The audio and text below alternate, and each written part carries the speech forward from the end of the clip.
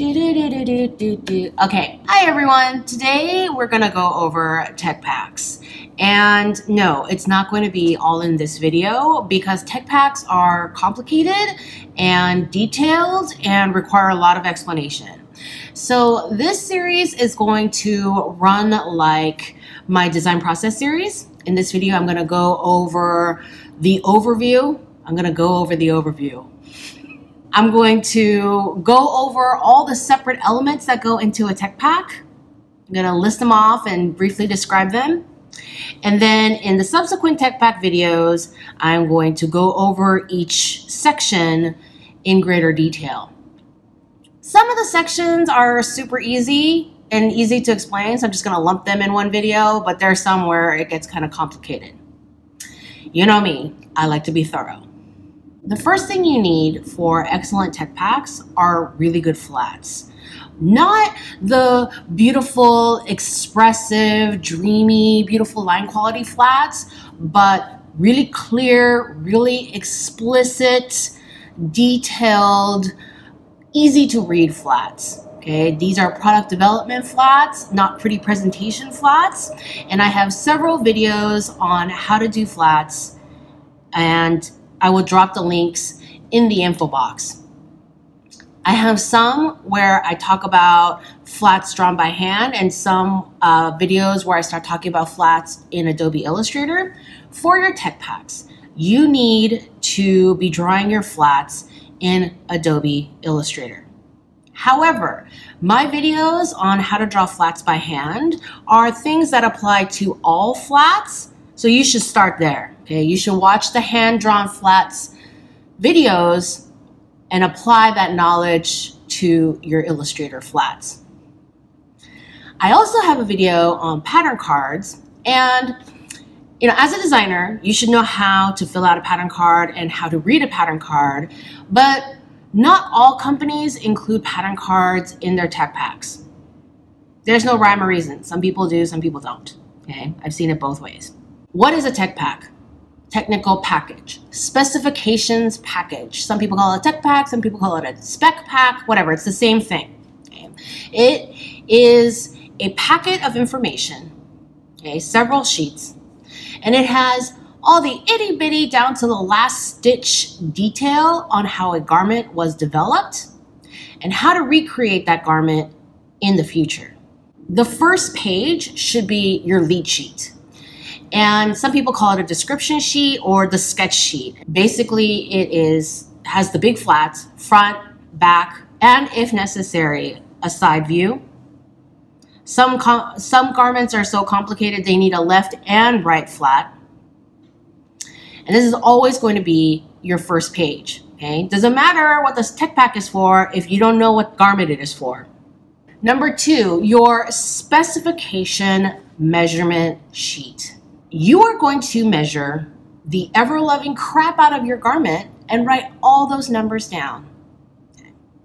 You know when you shop online and you're looking at, let's say, just a t-shirt, and you want to know what size you should order, and so you look at their size guide, and it says bust is this, waist is this, and hip is this, and so you can get a basic idea for how it's going to fit you, right?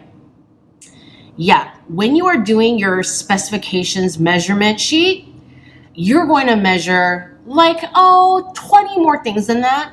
You're going to measure the collar, okay? How deep it sits, how deep the neckline sits on the chest, okay? How wide it is, all right? The circumference, how wide your shoulder is, how long the sleeve is, okay? How long the t-shirt is at center back, at high shoulder point, okay? Bust, waist, hip, sure, okay? Circumference of the bicep for your sleeve measurement, okay? So many things. You're gonna measure the stinking crap out of your garment, every little thing, okay? And you're gonna write all that down. And you're gonna write them all down for your sample size, okay? Your sample size should be the middle size of your size range. So you can do, extra small to extra large, or you could do 0 to 12 or whatever size range you're doing. The middle one should be your sample size. Okay? Okay? And then you're going to mark that. Our sample size is a size 4, size 6, whatever. And then you're going to give the measurements for each of those. Because obviously, those numbers are going to be different as you start making bigger sizes and smaller sizes of that same garment. You're also going to have a construction details sheet. Pictures worth 1,000 words. And so you're going to provide drawings, blown up detail sketches of different elements of more difficult construction. Okay, if something is really, really standard, like, cover stitch hem, like you don't need to include that. But if you have a really special hem, like you're adding some trim and it's got special top stitching or decorative stitching, then you want to pop that into like a little close-up of that in your construction detail sheet. And some garments are super detailed, and so you're going to need several pages of this. Those windbreakers that you see in sporting goods shops where it's got all these toggles and pulls and little zippers, and like their lining, it has like extra pockets with another mesh panel, and then you've got like a pocket here and a pocket here and a pocket here, 2 pockets here, and then you have like a zip off like bottom part, like those kinds of really complicated garments. They might have several construction detail sheets, okay, because all those things need to be clarified. Remember, when you are putting together your tech pack, the goal is that the details are all there so that you can make as few samples as possible. Okay?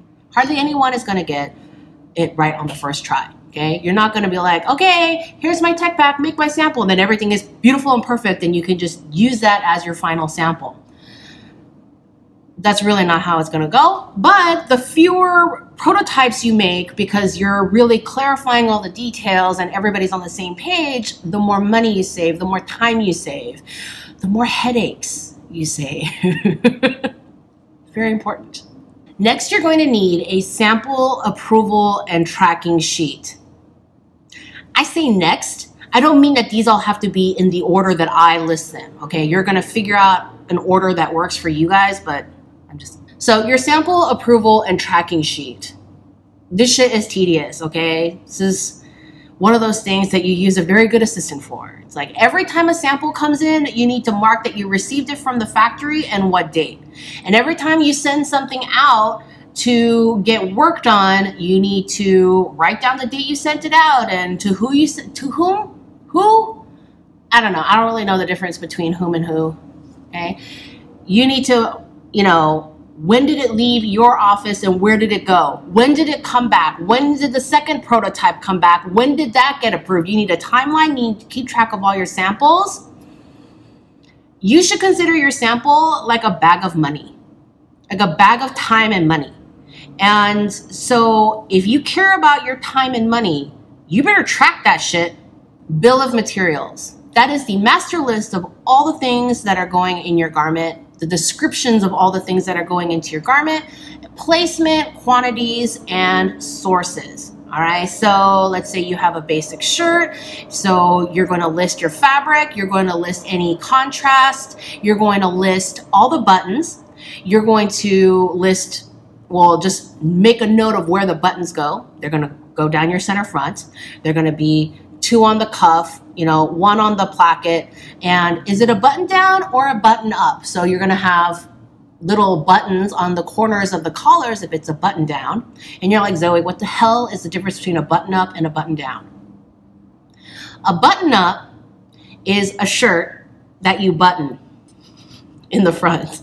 It's got a collar, it's got sleeves, it's got cuff, placket, whatever, right? That's a button up.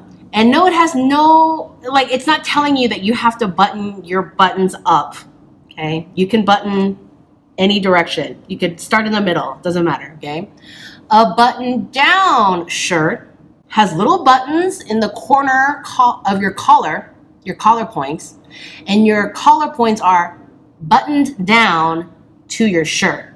Button downs are typically a more casual look and done in more casual fabrics. Okay, as a quick aside. So in your bill of materials, you will mark, the button, a description of the button, and where the buttons go on the garment. And then where you bought them, like where they're coming from. And then you're gonna have your colorways sheet. This lists all the things from your bill of materials, but then groups them by color. And you know this from shopping. You go to a place and most garments come in multiple colorways. You go to a t-shirt store and they come in black, white, gray. You go to something like J. Crew and they'll offer the same t-shirt in like 12 different colors, okay? So if you have a blue shirt, you're going to list all the things that the blue version of that shirt needs. Okay, does it need blue thread? Does it need blue buttons? Does it need blue thread? You know, whatever, right?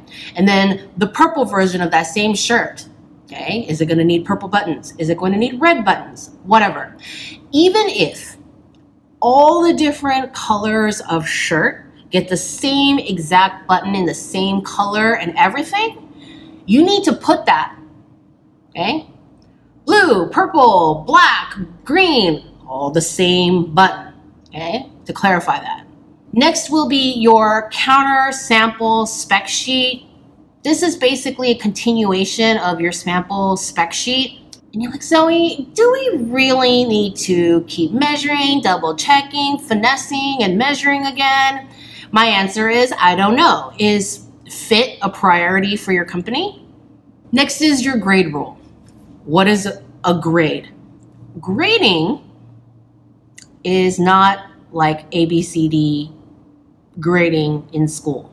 Grading in garment production is the process in which you make sizes bigger or smaller from your sample to get a complete size range. Okay. Someone asked me to make a grading video once and I can't because I have like almost zero experience grading patterns, okay? I've almost always sent out my patterns to get graded by a professional grader.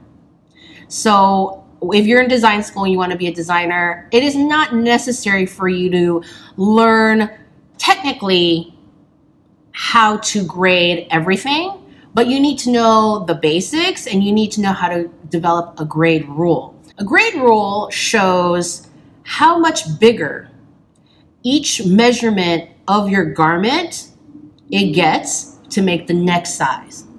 So let's say your sample size is a medium and you have all the measurements for the medium. Center front is this long, center back is this long, the sleeve is this long, the cuff is this wide. You have all those measurements, right? The next column over, you're gonna have how much bigger it gets. Like, oh, center back is going to be ½ an inch longer in the large than the medium. And your bust is going to be an inch wider than it was in the medium, etc., etc. And everyone has a different grade rule. You've seen enough of those size guides to know that, you know, everyone's sizing is a little bit different. Don't get me started on sizing, like labeling issues in the garment industry.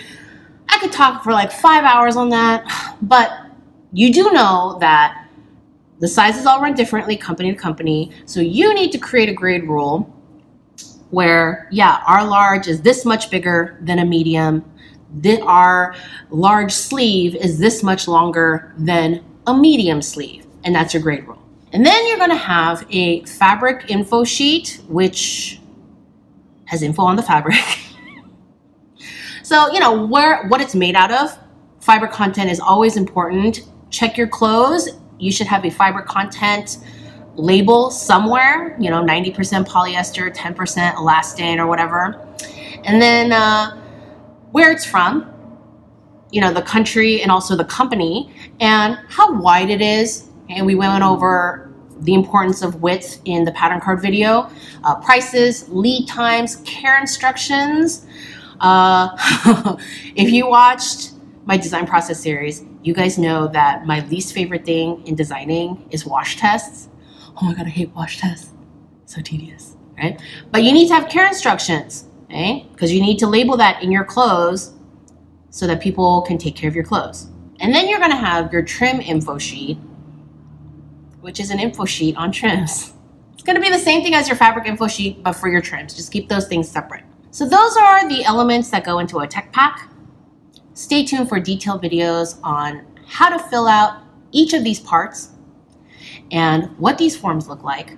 And I will be selling templates of all these forms in my Etsy shop as we go along, because yeah, you're welcome to make your own, of course, or you can get the vendor compliance handbook that I mentioned in my fashion books video. This one has a lot of templates for what you need, and it's a really awesome book. Nobody paid me to talk about this book at all whatsoever. It's just something that I've had in my library and that I have found really helpful for me. So you can pick a copy of this up. I got mine at fashiondex.com. That's the publisher. And that's it. You guys know the drill. If you found this video helpful, please like, share, subscribe. Check the info box if you have any questions. If your answer is not there, drop me a comment below, and I will see you in the next video.